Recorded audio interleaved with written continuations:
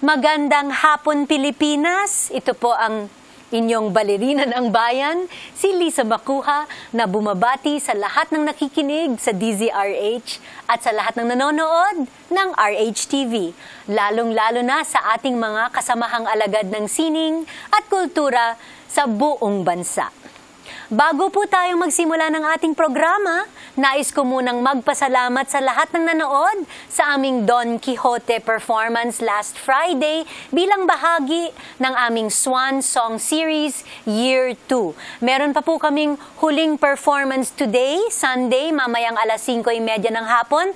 Kaya kung hindi pa kayo nakakapanood, magbihis na kayo at pumunta na sa Aliw Theater dahil huling performance ko na po ito bilang Kitri, at siguradong magiging unforgettable event ang palabas na ito. At kaya ang mga nanonood ng RH-TV ngayon, mapapansin ninyo na hindi po ako naka-uniforme ng DZRH. Ako ay naka-Swan Song t-shirt ng Lisa Macuja Swan Song Series. Galing po ito sa Freeway. Kaya maraming salamat, Freeway. Bukod sa Don Quixote, meron pa po kaming Giselle from October 19 hanggang 21, and finally, Carmen on October 26 and 27. At pagkatapos, next year, panibagong listahan ulit ang full-length classical ballets for the final season of the Swan Song series. Then, bow! Talagang hanggang dyan na lang po at magwawakas na ang aking active dancing career. Kaya't sana ay makasama namin kayo sa mga okasyong ito. Tickets are very affordable and they are available at Ticket World. At sana mas marami pong makapanood dahil mula sa simula hanggang sa huli, yan po talaga ang aming mission, to bring ballet to the people and people to the ballet. Okay, at bago pa tayo magkaiyakan dito, pumunta na tayo sa ating topic sa hapong ito. National Museum and Galleries Month na naman po ngayong buwan ng Oktubre. At nagkataong anibersaryo din ng itinuturing na repository and custodian of our country's cultural heritage, ang National Museum of the Philippines. Kaya't bilang pambungad na programa para sa buwang ito, alamin natin kung ano ang mga espesyal na kaganapang inihahanda ng National Museum para ipagdiwang ang okasyong ito. Ang National Museum of the Philippines ay isa sa mga ahensya ng pamahalaan na may panuntunang palawakin ang diwang pangkultura ng mga Pilipino at pagyamanin ang nasyonalismo sa pamamagitan ng pagtataguyod sa agham, edukasyon at sining. Itinatag noong 1901 bilang isang Ethnography and Natural History Museum sa ilalim ng mga Amerikano, itinayo ang makasaysayang gusali nito noong 1918 sa pamamahala ng tanyag na arkitektong si Daniel Burnham. Ilang beses nang nagpalit ng pangalan at pangasiwaan ng museo hanggang noong 1951 kung kailan permanenteng inilipat ang administrasyon sa ilalim ng Kagawaran ng Edukasyon at noong 1998 pinirmahan ang Republic Act 8492 na nagbigay ng permanenteng gusali sa National Museum System, kung saan kasama na rin ang National Museum of the Filipino People at ang National Art Gallery of the Philippines. Sa hapong ito, kasama natin dito sa Art2art ang kinatawa ng National Museum of the Philippines Assistant Director na si Dr. Ana Teresa Labrador. Kasama po natin ang isa sa ating mga suki dito sa Art2art, National Museum's Assistant Director, Dr. Ana Labrador. Welcome back to Art2art, Ana. Hello, Lisa. Happy birthday. Oh, happy birthday! Belated. Yes, that's yeah. right, yeah. Magka-birthday po kami ni Ana at dahil alam namin yun dahil Last year. Yes, last year. Talaga super. Naging guest kayong dalawa ni Director Jeremy Barnes. And it was also for Museums and Galleries Month. Yes. That's okay. why we want to thank you for helping us promote the National Museum. Yeah, and this year you are celebrating the 111th anniversary of the National Museum. So congratulations. Talagang milestone, ano? Yes, okay. You know, the National Museum para sa akin ay isang napaka-espesyal na place. It's a very special place for me dahil doon ginanap ang reception ang wedding reception ng aking anak na si Sasha. Yes, when she married Ray Del Rosario last April. Ang saya-saya ng reception and beautiful setting, ang ganda-ganda ng pagkaposisyon ng red carpet. The guests all went up with all the candles there going into the gallery. And of course, you know, it was very romantic. It was very significant sa Kaya aming na-inspire lahat. nga kami kasi ngayon naghahanap kami ng way of covering that courtyard para maging mas flexible kasi for occasions like those. That's right. Dahil nga dun sa wedding ng anak ko ay open air. Tapos tinakpan, linagyan linagyan ng ng tent. tent yung So nakita ko courtyard. yung possibilities na pwede palang ganong kataas na tapos pwede pang itaas siguro yung cover. That's So, right. it's So really the National Museum has lots of you know events na pwedeng mangyari dun sa pwede pang venue. concert, pwede pang ballet? Pang ballet. Pang concert, yeah. So maganda yun. Tsaka yun nga gusto namin maramdaman ng mga tao na kanila yung National Museum. Na lahat tayo, meron tayong pwedeng mapanood doon, pwedeng pasyalan, yung gano'n. So, yun ang talagang idea behind all that opening. That's right, that's right. Okay, so we're starting October. For those who missed last year's episode, can you give us a brief recollection of what, you know, quick review of what this month is about for museums? Marami talagang pwedeng gawin sa museum, kaya ang dami naming, tinaas namin yung aming mga gustong matupad para dito sa buwan na to. So, ang isa doon inayos namin lahat ng mga, yung National Art collection. Kasi gusto namin magsimula, parang art historical ito, may kasaysayan na nagmumula sa 17th century. Kasama doon yung mga sining na makikita sa mga simbahan. Tapos, hanggang bago panahon ng pangalawang pandigmaang daigdig. So, gusto namin talagang ipalabas ito na ito yung pwede mo makuha yung kwento tungkol sa mga Pilipino through yung art collection. Later on, yung iba pang mga collections. Gusto namin itanghal. And last year, we discussed about all the construction that was going on in the National Museum. Tapos na ba ang lahat ng renovations? Kaya welcome na welcome kayo makita yung old Senate Session Hall. Yun nga, 15 meters high, ang taas-taas. Para siyang, kumbaga parang cathedral siya in that sense, no? Tapos, dun mararamdaman nyo yung lalim ng kasaysayan. Kasi, dun nga yung unang, yung ating Senate na nag-proclaim na tayo'y bahagi ng Commonwealth, no? Na yung yun yung noong 1935. Kaya may imagine nyo parang si Quezon nagbibigay ng talumpati. Pero maganda talaga siyang isang area talaga ng museum na kumbaga siya yung core, yung pinaka-kaluluwa ng museum kasi andun pati yung sculptures, high relief sculptures ni Vidal Tampinco, yung anak ni Isabelo Tampinco. Batikan ng mga sculpture nung mga bago mag-gera. Kaya gusto natin ma-promote kasi ito nakakalimutan na natin. Mahalaga sila sa kasaysayan natin.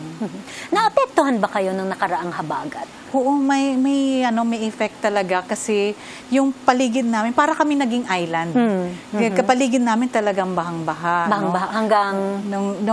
Actually hanggang sa tuhod. No? Pero dahil sa lakas din talaga ng ulan, pumasok yung, talagang nagkaroon ng tagas yung mula sa gutter, no? Sa, kasi talagang unexpected. No? So nakita nga namin na ang ginawa namin pagkatapos nung isang araw pagkatapos nun, dinalaw namin agad nung kahit na walang pasok para masigurado na safe yung collection natin. At gusto ko naman ibalita na safe naman. Ay, naman. salamat. Kaya, wala namang na-damage. Wala naman na-damage. Kaya gusto namin talagang paramdam na talagang inaasikaso natin, naalagaan natin ang national collection. Okay, and what new spaces are you opening this month? We have about 8 galleries that's opened already kasi we started on October 1st. Kasi yun ang launch nung Museum Week naman. Kasi gusto namin libre yung pagpasok ng lahat ng tao. Hindi lang sa main museums sa Metro Manila, sa Manila, kundi pati dun sa mga branches namin at saka sites. So, inopen namin ngayon yung tinatawag na South Wing ng second floor ng old legislative buildings, which is now the National Gallery. At nandun yung mga artworks mula ng 17th century. Meron din kaming Baybayin Gallery na ang nag-sponsor nito si Senator Lauren Legarda. Ito naman yung para maipakita natin na meron talaga tayong lumang paraan ng pagsusulat. Kasi laging sinasabi, hindi daw tayo nagsusulat nung araw. At yun yung nagiging dahilan kung bakit sabi ng mga sumakop sa atin na wala tayong kaalaman. Pero actually maraming examples at maraming nga nakaukit sa bato, no? Limestone, mayroong mga nakaukit sa copper. So maraming pwedeng tayong tingnan na mga examples nito. At mataas talaga ang kalidad ng ating panitikan. Kaya naisusulat ito. Okay. Yeah. So Baybayin Gallery, ano pa? Meron pa tayong, kasi inayos din natin yung biodiversity exhibition na ipagpapatuloy natin ito. Ito yung inaayos namin sa pangkasalukuyan. Nandun yun sa yung tinatawag nilang Old Finance Building. Ngayon ay tinatawag na Museum of the Filipino People. So nandun inayos namin na para maipasok na rin natin yung mga issues katulad nga ng climate change. Kaya nagkakaproblema tayo tungkol sa habagat. So marami na rin talaga mapapasyalan within the museums, both the National Art Gallery at saka sa Museum of the Filipino People.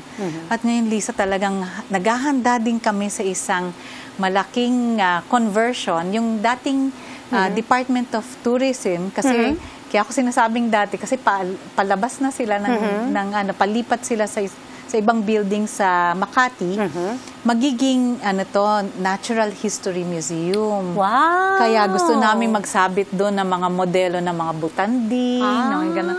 Kaya doon din, inisip namin i-cover din yung courtyard. Similar kasi yung structure ng building sa museum, kung nasan nag-reception si Sasha. So, gusto namin ganun na mangyari para maitanghal naman natin yung mga scientific na mga studies na nagawa na ng mga scientists natin doon. At of course, the standard exhibits are still there. The standard exhibits, of course, the Spolarium. No? You're very familiar with that. Yeah. And yung mga relics ng San Diego, yes. Yung mga ganon. Tapos yun ding, pinala din kami kasi yung GSIS collection, yung art collection, ay nag-turn over na sa amin. So, maganda yun. Kasi ang gusto ng gobyerno natin, current government natin ngayon, na mag-focus tayo dun sa mga mandates ng bawat agencies.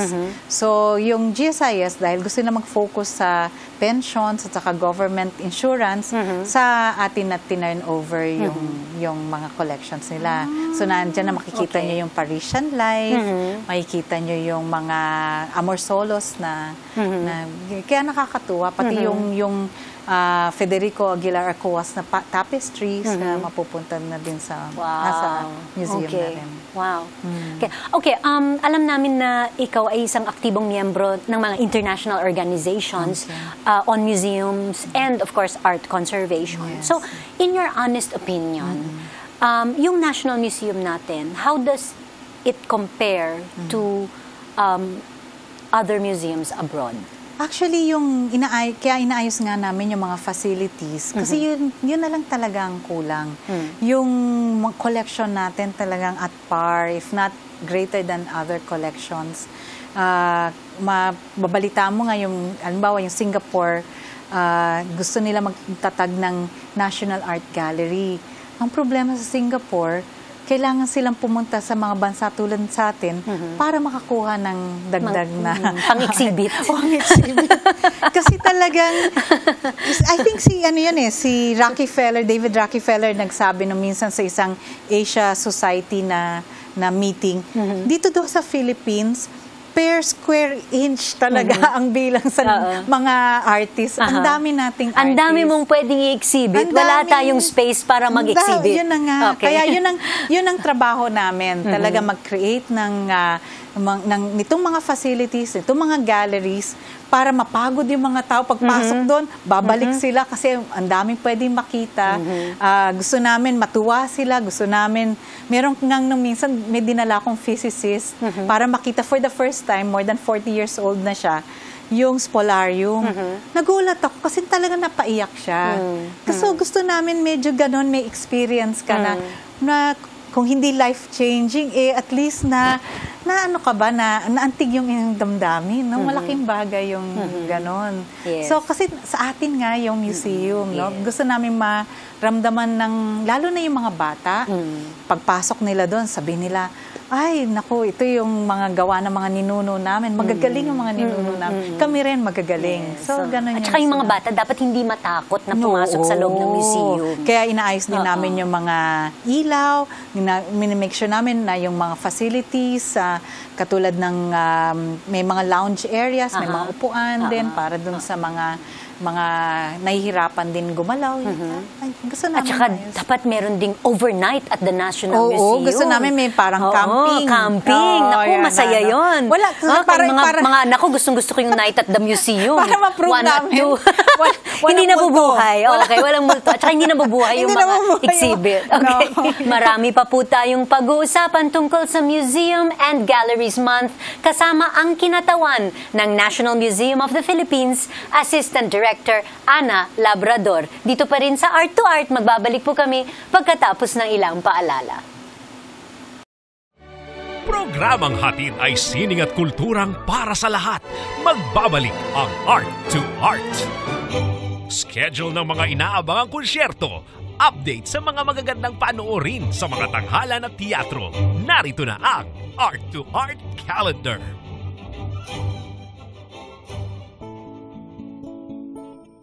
Narito ang ating Arts Calendar. Sa teatro, nagbibigay pugay ang tanghalang Pilipino sa mga artistang pang-entablado ng nakaraang panahon sa kanilang produksyon na pinamagatang stage show. Ang musical ay itatanghal mula October 19 hanggang October 21 sa tanghalang Aurelio Tolentino ng Cultural Center of the Philippines, Roxas Boulevard, Pasay City. Ito ay sa panulat ng yumaong TV, film at theater actor, director at playwright na si Mario O'Hara at sa direksyon ni Chris Milyado. Para sa kumpletong schedule ng mga palabas, tumawag sa 832-1125 Local 1620 o sa Ticket World at 891-9999. Inihahandog naman ng Laugh or Lose Theater Company ang dulang The Miser sa October 9 alas 7 ng gabi sa Teatro Hermogenes Ilagan, Faculty Center, UP Diliman, Quezon City. Tinatalakay ng dula ang mga tema ng pera at pag-ibig. Sa pelikula, kasalukuyang tumatanggap ang Cultural Center of the Philippines ng mga entries para sa 24th CCP Independent Film and Video Competition o ang ika-24 na Gawad CCP para sa alternatibong pelikula at video na gaganapin sa November 20 hanggang November 23. Ang mga entries ay dapat nasa DVD, mini DV or digital data file format para sa video at 16 o 35mm format para sa film. Maaaring sumali sa mga sumusunod na kategorya: short feature, narrative, experimental, documentary at animation. Ang deadline ng pagbigay ng entries ay sa October 16, alas 6 ng gabi sa CCP Media Arts Division Office, 4th floor CCP Main Building, Roxas Boulevard, Pasay City. Maaaring mag-download ng entry forms mula sa website ng CCP na culturalcenter.gov.ph o kumuha sa CCP Media Arts Office. Para sa karagdagang impormasyon, tumawag sa 832-1125 Local 1702. The country's most beloved prima ballerina bids farewell to 3 of the world's most romantic classical masterpieces. Join Lisa Macuja-Elizalde in her ultimate performances of the immortal ballets Don Quixote, Giselle, and Carmen in the Lisa Macuja Swan Song Series Year 2, featuring Ballet Manila and internationally acclaimed guest artists Michael Martineau of the Kremlin Ballet as Basilio in Don Quixote, and David Macatelli of the Royal Ballet as Prince Albrecht in Giselle, and Rudy de Dios as Don Jose in Carmen. Also featuring the Manila Symphony Orchestra with guest conductor Alexander Vikolov of the Mariinsky Theater. Don't miss this last chance to watch our very own Filipino ballet icon, Lisa Macuja-Elizalde, bring to life her unforgettable roles of Kitri, Giselle, and Carmen in these series of farewell performances. Don Quixote on October 5 and 7 at the Aliw Theater, Giselle on October 19 and 21 at the Aliw Theater, and Carmen on October 26 and 27 at the Star Theater. Lisa Macuja's One Song Series 2012 is co-presented by Manila Broadcasting Company, Bella Roca, Bank of Singapore. Major sponsors, Freeway Art National Artist Collector Series, and special thanks to Island Rose, Ralph's Wine and Spirits, First United Travel, Panlilio Jewelers, and Star City. Tickets are available in all Ticket World outlets at 891-9999 or ticketworld.com.ph. Usapang sining at kultura para sa lahat. Kasama ang balerina ng bayan, si Lisa Macuja. Art2art. Kasama pa rin po natin ang Assistant Director ng National Museum of the Philippines na si Dr. Ana Teresa Labrador. Okay, earlier this year, Ana, you opened the Philippine Textile Gallery. Can you tell us more about that? So, the Textile Gallery is actually quite unusual kasi bukod sa linabas namin halos lahat ng collection ng National Museum Textiles, gusto namin din ipakita na yung common practices sa textile weaving, pati din yung paghanap ng different fiber sources.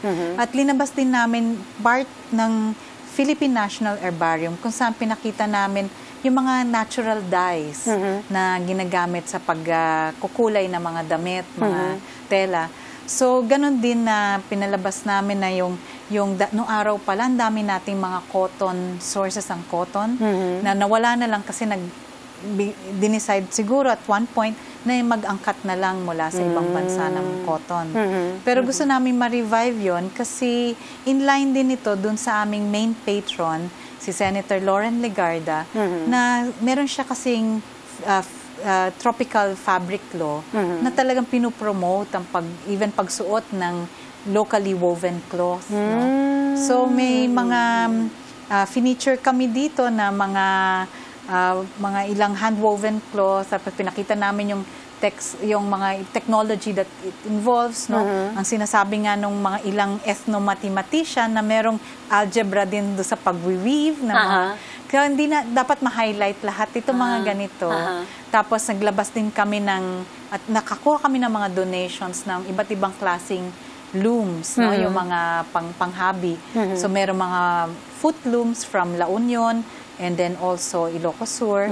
Tapos meron kaming backstrap looms from the south, yung mga mga Tiboli, mula sa Tiboli hanggang sa mga Ifugao at saka Bonto. So exciting na 2 galleries ito, at ang claim to fame namin ngayon ay nabisita nito ni Queen Sofia ng Spain. So malaking yung karangalan para sa amin. No? Kaya yun ang... And you talked about donations. Mapunta tayo sa funding. Kamusta naman ang funding ninyo?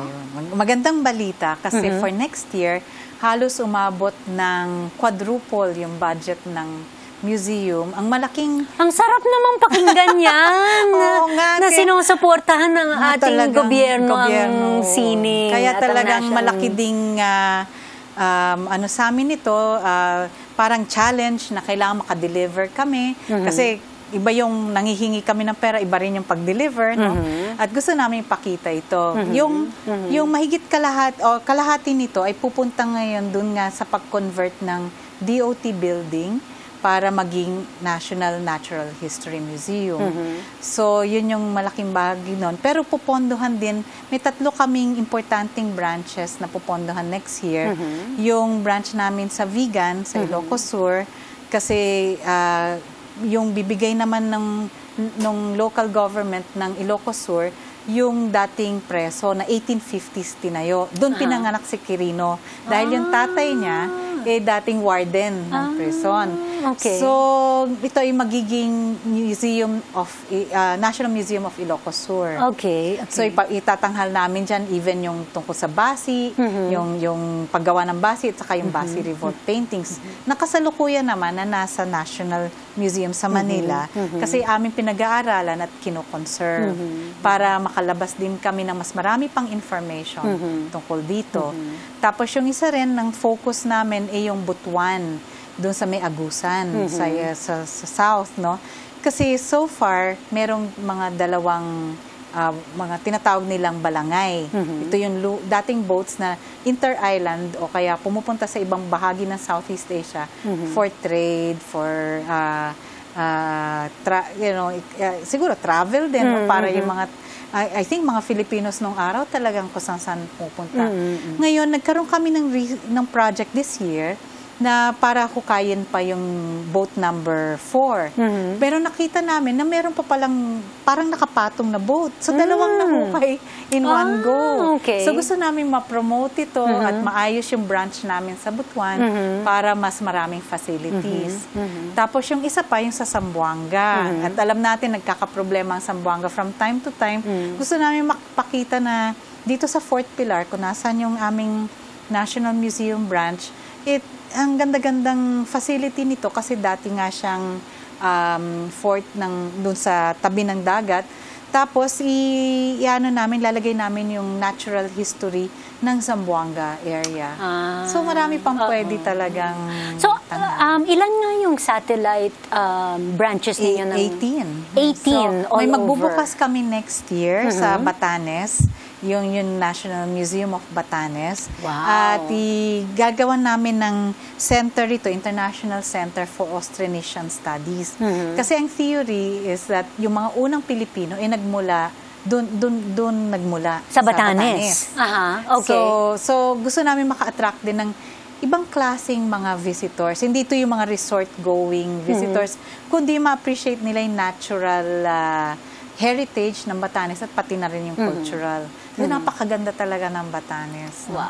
Kaya yung rolling hills Yes. na matutuwa kayo pagka nakabisita kayo ulit. Kasi yung nakikita mo na talagang parang yung talagang blessed, no? Na napakaganda ng Actually, pag nasa Batanes ka, parang wala ka sa Pilipinas, ano? Parang rolling hills, Oo, ano? it's like Europe somewhere, no? yung stone houses. Oo, no? yes. Ganon. So, okay, what are the activities planned for the rest of the month of ayan. October? Kasi may ang maganda rin bukod sa yung tiwala sa amin ng gobyerno para maayos natin ng museum na mas marami pa makakapunta, lalo-lalo na yung mga bata nga.